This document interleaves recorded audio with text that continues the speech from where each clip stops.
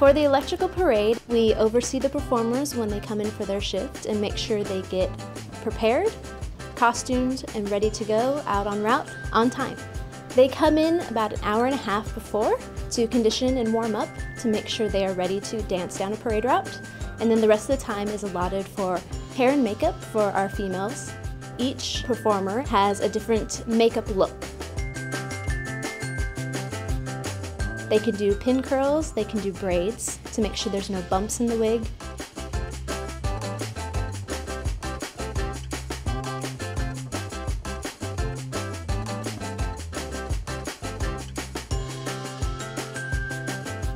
The costumes themselves, they're unique to this parade, so the wiring and the lighting is made into the costumes, so the costumes are actually designed to be cleaned with the wiring and the lighting inside.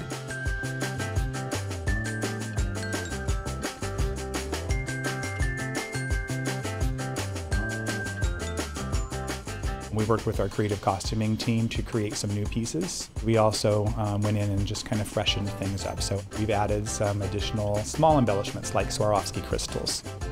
I used to come growing up with my family specifically on some summers to see this parade, and now 20 years later to be working on it and be the costuming manager is pretty special.